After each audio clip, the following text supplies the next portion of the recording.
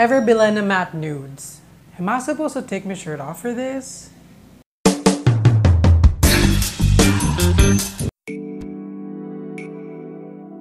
The Ever Bilena Matte Nudes were sent to me by Ever Bilena along with their other newest products. Their newest products include the Ever Bilena Lip and Cheek Roller na na-review ko na. Next is the EB Matte Nudes, which I will review today. And also the Ever Bilena Scalp and Stroke, which I will make a video about soon. Pero sa lahat ng bago, ito yung bago na nakakatuwa. Kasi kapag nalaman mo na yung boyfriend mo may bago na, ay, ayaw natin yan. Yan yung bago na nakakaiyak. These Ever Bilena Matte Nudes are cruelty-free, paraben-free, and retails for 165 pesos, which I believe sobrang mura. It comes in 6 different shades and it's really nice kasi yung mga shade names inspired sa Italian something. I'm really excited to try this out kasi alam nyo naman, Ever Bilena has been known for their Ever Bilena Matte Lipsticks. Before any other brand, Ever Bilena has established their name for having beautiful lipsticks talaga that works for every Filipina skin tone. Now let's read some of its claims. Go ahead, bear it all with the Ever Bilena Matte Nude shades. Moisturizing and easy to apply, EB Matte Nudes are available in 6 timeless shades to bring out the natural beauty of various skin tones and personalities. So basically, Ever Bilena upgraded the formula of these lipsticks. Kahit na matte lipsticks sila, they claim to be moisturizing. And also, they are infused with antioxidants. Also, they claim that even if you have dry lips, pwedeng-pwede to sa'yo.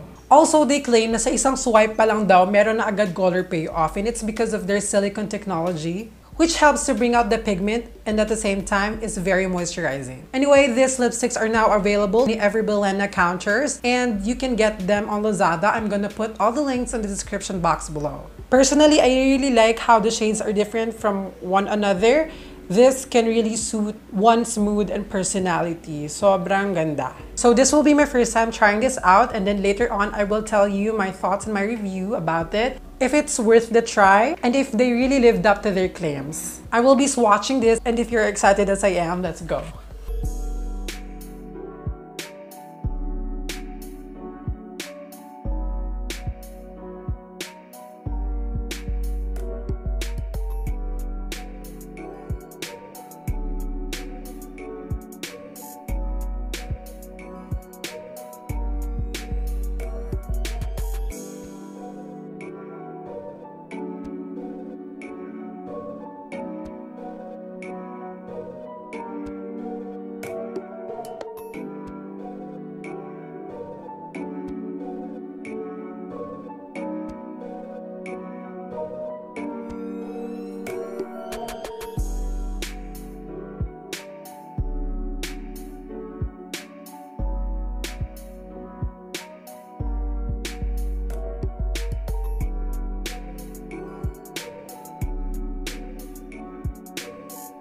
First of all, I just want to say na upon swatching, I noticed na ang dali talaga nilang mag-glide tapos yung color payoff andun agad. So I really think that this lipsticks lived up to its claim. Hindi niya tayo pinaasa, tumupad sa usapan, at hindi tayo nagoyo. Totoo nga.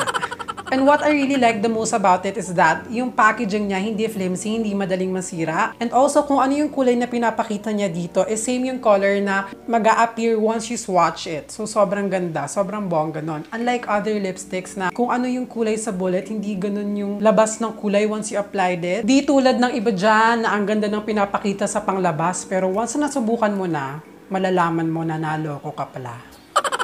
Now, I will try these lipsticks on my lips and I will be starting with the shade DOLCE, which means sweet in Italian.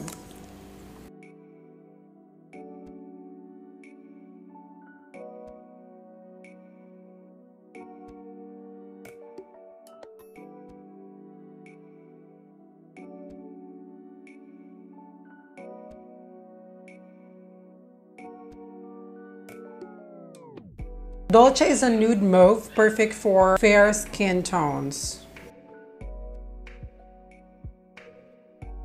Para kung sinipsipan ng dugo. I like how it glides on very easily, zero tugging.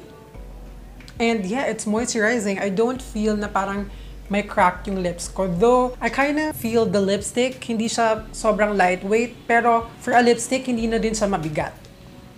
Minsan okay rin na nararamdaman mo para alam mo rin sa sarili mo na hindi ka manhid.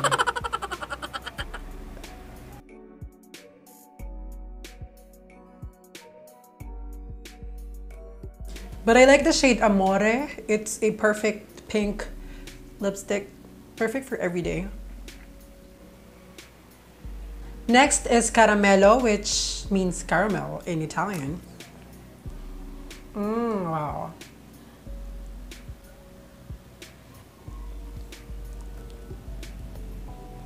It's really nice. I like it.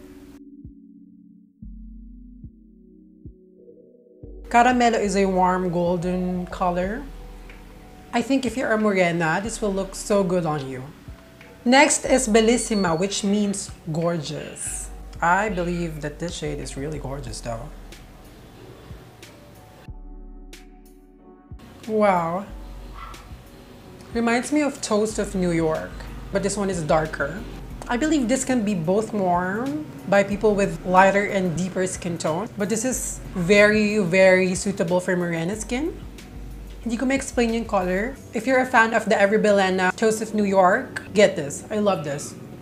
Next is BACI, which translates to kisses in Italian. I believe this is like a pinky nude color.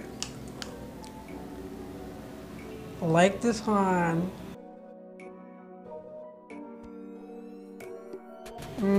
Love this.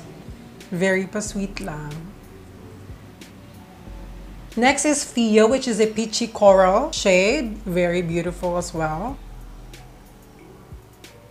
It glides on very smoothly. Parang melted lipstick siya. The texture is velvety matte. Hindi siya nakakailang sa labi. Love this as well. Final thoughts and verdict on the Ever Bilena Matte Nudes Lipsticks. First, I want to say na sobrang impressed ako dito kasi it glides on very smoothly. I really love it. And once it touches your lips, it acts like a magnet. Agad-agad yung pigment dumidikit. Hindi mo na kailangang diinan pa. Hindi mo pa kailangang mag-struggle para lang kumapit. Hindi mo na kailangang masaktan at hindi mo na kailangang pagpilitan para lang magamit ang lipstick na to. Anyway, overall, I love this one. I love the shades Bellissima, Caramello, and Amore. Bellissima, I like it kasi very similar siya sa Toast of New York, which is my favorite. The Caramello, I love how unique the color is. Hindi ka makakakita ng basta-basta na lipstick na ganito ang kulay. Next is the Amore. Gustong-gusto ko kasi perfect pink siya for everyday. Overall, I'm really happy about these lipsticks. Kahit na hindi ako everyday nagsusuot ng lipstick, I really appreciate Ever Bilena sending this to me. Sobrang happy ako kasi ang gaganda ng mga shades and ang ganda ng quality considering that this is from a local brand. Pwedeng-pwede at kayang-kaya na nating makipagsabayan sa mga ibang international brands. For 165, yung quality is very exceptional. Hindi na kailangan gumasos at bumili ng mas mahal para lang gumamit ng lipstick na kahit na matte, hindi siya drying. I hope Ever Bilena will come up with more shades na may gantong formula kasi yung Ever Bilena matte lipsticks hindi ganito yung formula. Medyo may tugging pero maganda pa din. Medyo nadadrag yung lips mo kapag ina-apply mo eh. But this one glides on smoothly. So I just hope na mag-release pa sila ng more shades. Overall, I really like this kasi despite of being matte, sobrang comfortable niya sa labi. Hindi siya ganoon kabigat. At the same time, moisturizing siya. Hindi siya dry na parang tagtuyot na.